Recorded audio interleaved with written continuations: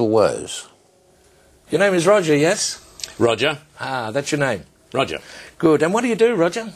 I'm a financial consultant. Consultant, eh? Roger, yeah, yes. Terrific. And Roger, how's business at the moment? Not bad, thank you. Been a bit quiet lately.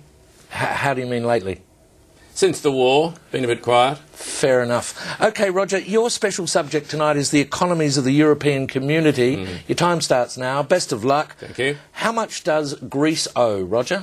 $367 billion. Correct. And who do they owe it to? Mostly to the other European economies. Correct. How much does Ireland owe? $865 billion. Correct. And who do they owe it to? Other European economies, mostly. Correct. How much do Spain and Italy owe? $1 trillion each. Correct. Who to? Mainly France, Britain and Germany. Correct. And how are Germany, France and Britain going, Roger? Well, they're struggling a bit, aren't they? Correct. Why? Because they've lent all these vast amounts of money to other European economies that can't possibly pay them back. Correct. So what are they going to do? They're going to have to bail them out. Correct. Where are they getting the money to do that, Roger?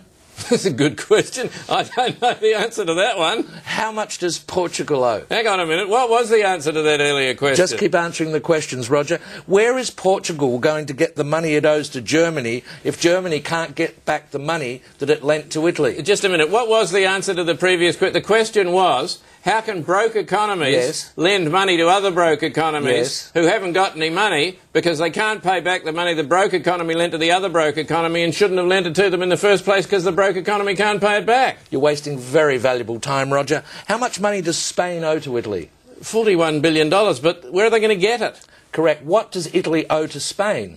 $27 billion, but they haven't got it. They're broke. Correct. How can they pay each other if neither of them has any money? They're going to get a bailout, aren't they? Correct. And where's the money coming from for the bailout? That's what I'm asking you. Correct.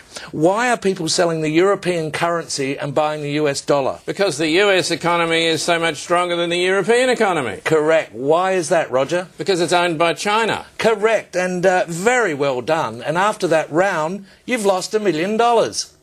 I've lost $1 million. I thought you said well done. Yes, well done. You've only lost $1 million. That's an extraordinary performance, Roger. I've only lost $1 million. Very well done. And that's quite good, is it? Oh, it's excellent. Sell everything immediately.